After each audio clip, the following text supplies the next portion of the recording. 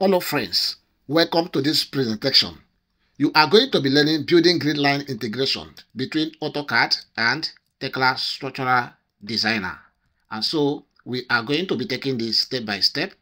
So for the first step is that from the architectural drawing, you need to ensure you prepare your structural paneling and grid lines just like this. And all the grid lines should be layered. As I selected this, you can see the layer right here. And then the column point should also be in layer. As I selected this column line, you can see the layer right there, even the walls successfully, because all of this will be actually integrated with Tekla Designer successfully in this video. Stay connected as I will expose how to do this properly in this video. Let us get started. Alright, so we navigate to Tekla Designer. Okay, so from here, let's start by creating a new project. Over to File and click on the New. Right there, just click on the Yes option to save this particular one. In a folder, just cancel this from here. Click on New again. We don't want to save this, click on No options, so we can get to a new project just like this.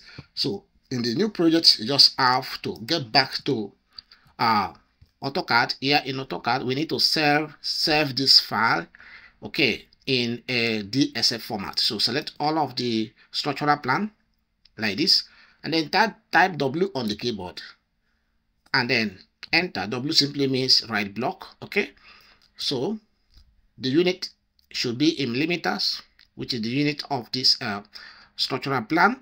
So we will navigate to where we save this plan. Click in this provision right here. This takes us to the desktop. So let's just save it here. So we call this plan A, just like this. Plan A. So you have to look at the file of type. So click in this provision. It must be in DXF. All right. So I will use this AutoCAD XF option, and then click on save. Then I click on the OK to have the plan saved successfully on the desktop. Now navigate to Tekla Designer. So we get to the modeling tab, this model tab. Click right there and then come to grid, selecting this provision, and then click on the import DXF. Click right there, and in the window right here, you have to navigate to where you save the file. Mine is on the desktop. Plan A, this one. I select it, click on the open. So in the DXF import wizard here, ensure that you deselect all of the layers. At first, we are going to be selecting the grid line layer, this one, and the output is going to be architectural grids.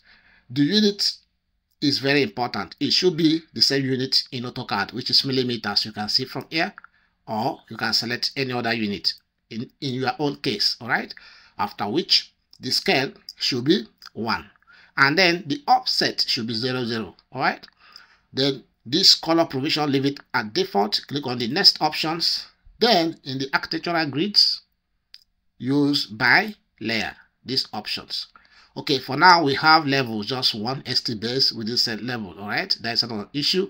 Click on finished option, and then you can see that the grid line is being imported just like this, but the grid line labeling are not properly organized. As you can see, they are not arranged. All right, so to arrange the grid line labeling, what you do, just select on the grid line just like this, and then come to this property window over here, click, and then choose this option of grid line 25 items. Select it right there, and then navigate to the structure option. You see architectural grid line right here. Select it, right click, and then click on renumber. And then in this renumber grid window, you can see vertical grid names, alphanumeric, so you can change depending on what and how you want to grid the plan in terms of the labeling. Horizontal grid names, all right, is numeric, so I go by this format. Just click on the OK.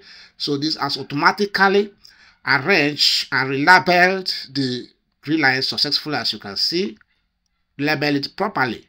All right, so now we are good. We get back, we need to import the column point so that we can properly, start to model it based on the point that we had in AutoCAD. So to do that, click on this provision again, go to import DXF option, then get back to the file that we saved from AutoCAD, this one, and then click on the open option. All right, so in the DXF import wizard, now deselect all the layers, and then this time around we need just column, and then we can also click on the wall right there. We need column and wall. All right, so now the output is going to be shadow. All right, we want it to be shadow, so this is not an architectural grid, so we need to select shadow after we click on the finished option. Here we go. So you can now see that we have imported the structural plan from AutoCAD as well as the grid lines into Tekla Structural Designer successfully, and then you can see the labeling of the grid lines are properly done as we automate it successfully. From here, you can now start to model your structure according to the grid line. So how do you actually know that what you did is correct? For instance, let's just carry out some dimension. Let's be sure between grid line 1 and 2.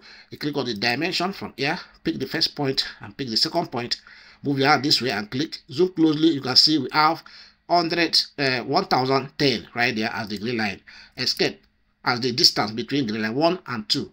All right, so navigate to AutoCAD. This is the grid line 1 and this is grid line 2. So let's dimension from here to be sure that we are accurate. All right, so you can see we still have 1010 right here. If I get back to Tekla Designer, you see over here 1010 as well. So everything is good. This is how you can properly export your grid line from AutoCAD to Tekla Designer, automate the grid line labeling, and then the column points as well as the paneling provisions that consist of your structural plan. So from here, you can now start your modeling at ease. Okay, if this video has helped you, please do not forget to like this video. Hit on the like button, hit on the subscribe to our channel. Soft Reason, we are inviting you to be part of our channel membership.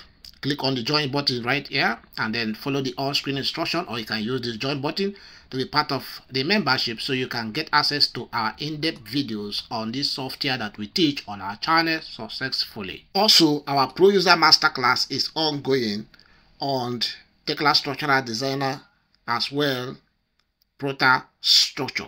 So we are inviting you to join this masterclass, and if you have interest to join, you can use any of our handle right here. We have Telegram handle as well, WhatsApp handle. You can reach to us through any of this handle and then be part of this pro user masterclass on these softwares. See you in the next presentations. Have a great day and God bless you.